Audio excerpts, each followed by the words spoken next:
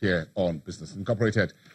Let's check in with the Wall Street, where the futures were mostly flat ahead of today's open as investors kept one eye on interest rates and another eye, as you have heard, on Hurricane Michael. The Dow Jones Industrial Average, you can see that there, a bit of a weak opening. S&P 500 futures are almost the same margin, and the Nasdaq also tracking about 0.2%. Okay, let's check in with the Asian markets very quickly. Mixed today, Australian ASX 200 higher by 0.24%. Greater China market, the Hang Seng Index in Hong Kong up 0.3%. The Shanghai Composite was lower by 0.18%, and the Shenzhen Composite declined about 0.4%. In South Korea, the Kospi was in negative territory, 1.02%. So the World Bank IMF meetings in Bali is continuing. The group have expressed concern over the rising level of capital flows and the risk posed to emerging markets across the globe. So are there solutions to emerging risks for these markets in terms of capital flows and rising debt levels? This is what our business correspondent Temple Ashaji sent in today from Bali. As the International Monetary Fund and World Bank Group meetings progress with discussions and presentations of reports in different quarters, one of the analytical sessions for policymakers and regulators is this presentation on capital flows to sub-Saharan Africa. The fund finds that increasing capital to sub-Saharan Africa has become a critical source of finance to the continent, with South Africa taking the lead by about 70%, but it warns of an impending risk to economies. On one hand, these countries need foreign capital to fill in financing gap, to promote growth, to meet development needs. But on the other hand, these capital flows are less reliable or potentially risky source of finance. They need to be prudent. They need to balance the potential risks and the benefits of capital flows. At the presentation of the Financial Stability Report on Wednesday, the IMF notes that global financial systems are stronger now, but the system remains untested. It remains crucial to strengthen the resilience of the financial system by addressing financial vulnerabilities. Policymakers should ensure that the post-crisis regulatory reform agenda is completed and implemented. They should resist calls for rolling back reforms. Central banks should continue to normalize monetary policy gradually, and they should communicate their decisions clearly. On the case with Nigeria, the IMF explains that current pressures are due to the hike in interest rates by U.S. Fed. Okay, so let's get a bit of a sense, get more insight into that World Economic Outlook report that is being reviewed all over the world. The CEO of the PRS Group, Christopher McKee, is joining us live this early morning in New York City. Thank you very much for coming through on the program, Chris. So, give us your insight into this latest warning from the IMF into where the risks are at the moment. Okay, well, look, I think the report that the IMF has put forward really is nothing new. I mean, these are the kinds of things that investors and business and international business have been talking about for about the last 6 months.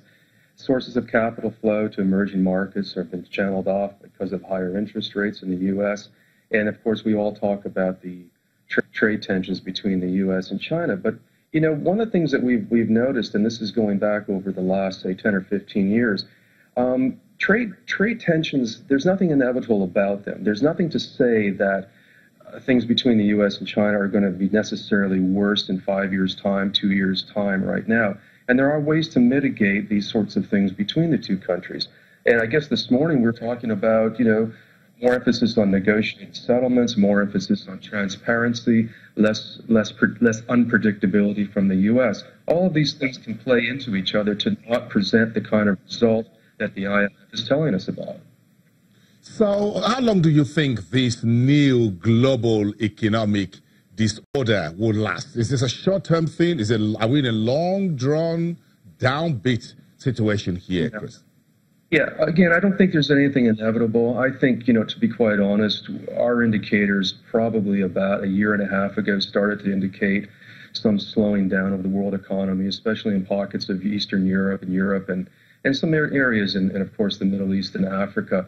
I think what we're doing now is looking at a normal cycle. Again, bear in mind my comments about nothing being inevitable. Markets are very sensitive now to what the U.S. administration does. In other times, it perhaps wasn't that. But I think we're looking at probably, a couple of years at least of lower economic growth. I don't see a disaster scenario. I think we're much better prepared than we were before. But again, these are normal cycles. These are irritants or risk factors that are now playing into the markets. And I think we can look at maybe a year or two at least of less than spectacular growth. But the one thing I will add, though, is that this economy, or at least this American president, is very in tune with the U.S. economy, which is driving things right now.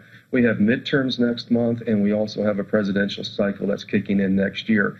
And I would be very, very surprised if the world economy and the U.S. economy did start to underperform the way that the IMF is predicting, that this president wouldn't step in and watch those markets react favorably.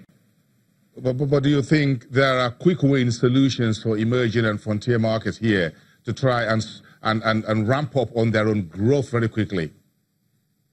I'm sorry, can you repeat that one more time? Yes, I was asking if you think there are quick win solutions for emerging and frontier markets to the current risk issues we face.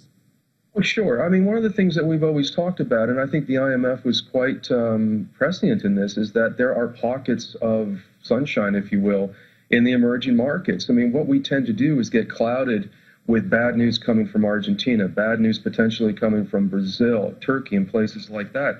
If you look at our risk ratings, there are some okay, from a financial and economic risk perspective, countries in at least Africa, from Botswana to Tanzania.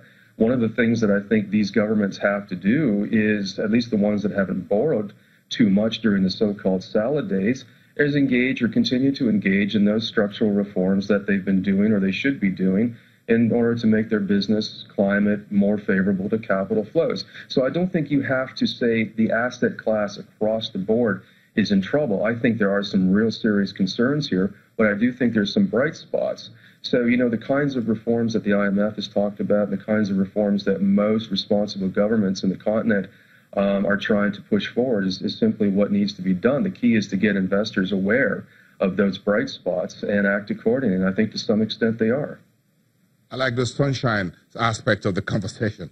Thank you very much, Christopher McKee. If you have some sunshine today in New York, enjoy it. The folks in Florida seem to have a bit of a weather there with Hurricane Michael. Thank you very much. Enjoy the rest of your day. Thank you very much. The CEO of the PRS Group out of New York City to us on the program. Let's check in with the market here in Nigeria when we come back after the break. This is your Business Incorporated.